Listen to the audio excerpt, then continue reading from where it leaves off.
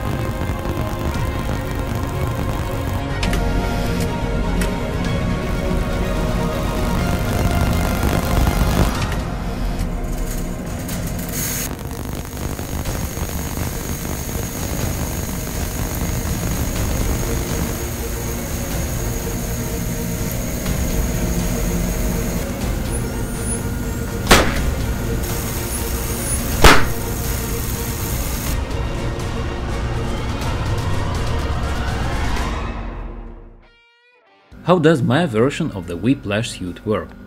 All parts are powered by the power unit, which hides an assembly of lithium batteries and compact control circuit.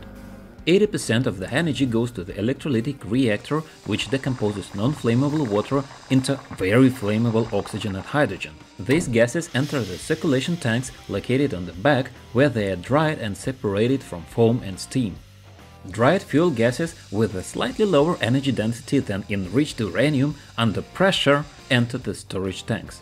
With solenoid valve and gas reducer, you can direct some of the gases into the artificial pneumatic muscles, which gives 5 points to strength of each hit.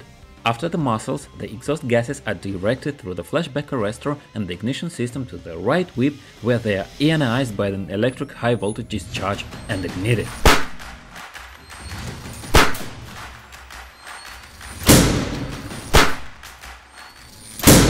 Gas detonation in the whip occurs at supersonic speed, therefore the flash is very difficult to catch with the camera, but the sound is heard with a radius of half a kilometer.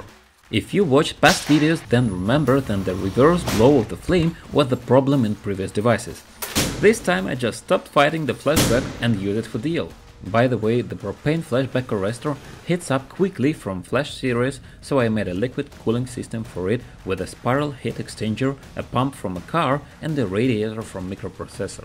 The same system in the last video successfully cooled the hydrogen nozzle. You see, it's not the man who watched Marvel movies that is scary, but the one who looks and writes something in a diary. The left whip is much simpler, and just from it you can see that all this was made in Russia. The power unit fits the LED strip in a heat, frost and shock resistant casing, to which with the help of a cable and body washers, steel tubes are attached, increasing in weight closer to the end of the whip. So the principle of the stopping actions of this device is quite obvious.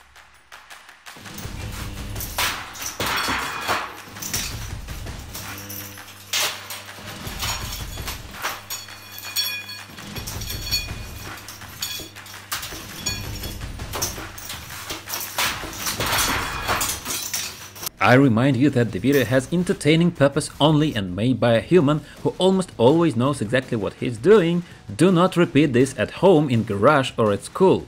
All PDF DIY guides of reactors and Iron Man repulsor and exoskeleton are available for channel members.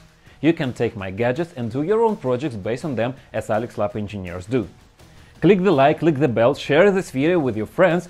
Thanks to channel members for support. Happy Halloween!